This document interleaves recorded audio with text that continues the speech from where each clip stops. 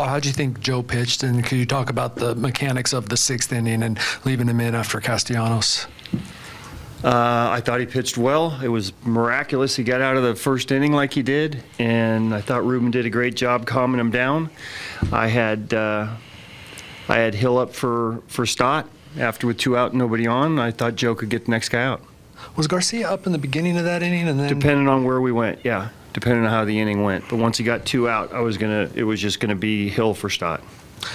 After you got through this game, what are your pitching plans for tomorrow? Kleb's gonna start tomorrow.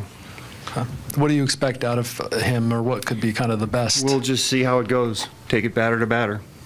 How much does it hurt to not have these options on the bench? You have one left-handed batter, and when you spend him, he's done. Yeah, well, I mean, we thought it was a pretty good matchup at the time. We feel like we have a good lineup throughout, 1 through 9. So, in theory, we don't need a lot of help. But you know, that's what our roster looks like.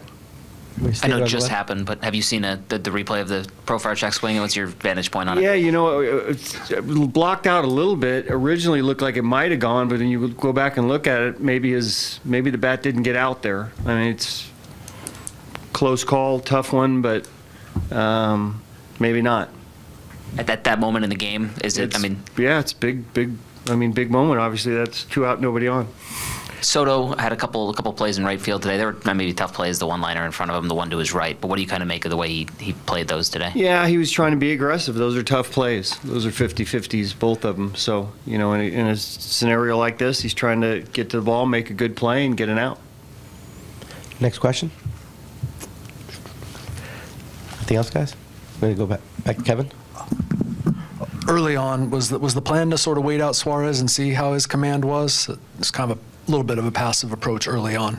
Yeah, I mean, he walked some guys, trying to get the ball up, not try to hit it on the ground. You know, he didn't end up walking anybody, so his command was pretty good. We only got 2 hits off him regardless, but, you know, we were trying to make him throw the ball over the plate. Okay, that's it. Oh, here on the right.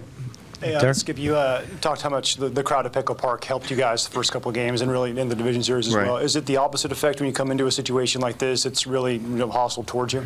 Well, I think it's beneficial for them. I think when you're on the road, it just, you know, you try to make it just end up being noise. So, you know, when you're at home, you want to, you know, get some momentum from it. On the road, you're just playing.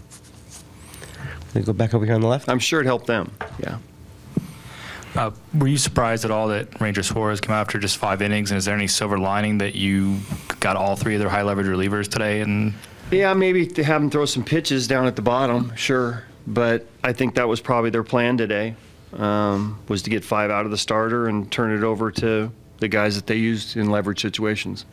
Barry, here in the front.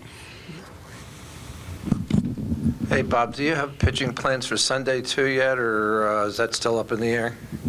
Let's get by tomorrow, and then we'll figure out Sunday. But you have an idea? Yes, I have an idea. If it stays in rotation?